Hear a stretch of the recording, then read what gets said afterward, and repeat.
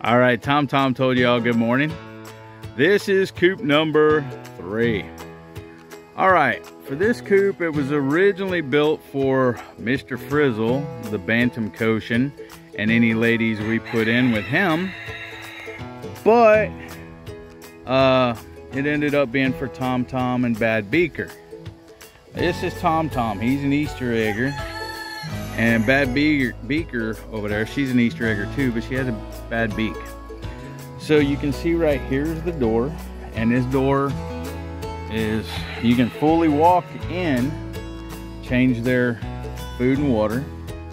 And this is where we had an issue. I had a little bantam Cochin here. And she, before we put the tent up, her first night in here, she went to sleep right here in the corner on the little porch there. And a coon come and pulled her head out and bit her head off, or a possum, and her body was still in there, and she was gone. And she was one of my favorites too.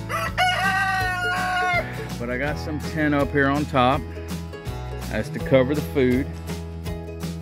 And then there's Bad Beaker. Hey. Now, on this coop, we put some plywood right here. But if you look at this coop was what I got whenever I went to help a guy and they was redoing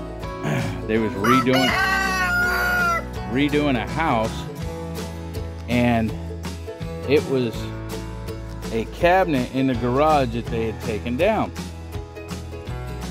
Now, you see I got a little roost up for them. But here's the thing. I actually took 2 of the, let me put my phone down real quick. All right, I actually took 2 of those cabinets and put them back to back. And you can see in here, that's where they joined. Now, because the Cochins are supposed to be in here, I cut half the shelf out that was in there and reinforced it so they could jump up there. And then I cut half the shelf off there so they could jump up here on top. Because Mr. Frizzle was in here originally, and he can't fly because he is a frizzle. So, and then we cut the door out the back. But this chicken coop was made out of 2 cabinets that come out of a garage. So, as y'all can see, hold on one second. As y'all can see, you can make chicken coops out of anything. And many different designs. And I just walked through a spider web. Many different designs. Like I said, there's chicken wire on top of this one. No hog panel. But there's chicken wire. And there's supports. Now here's something else. Eventually, there's zip ties here. That's how we connected the bottom chicken wire to the top instead of using metal. Zip ties are quick and easy and everything. Sun will eventually eat them up where they break, and then all we got to do is replace them. You can see the zip ties there. So that would be chicken coop. No, this is number 4. I'm sorry. Chicken coop number 4.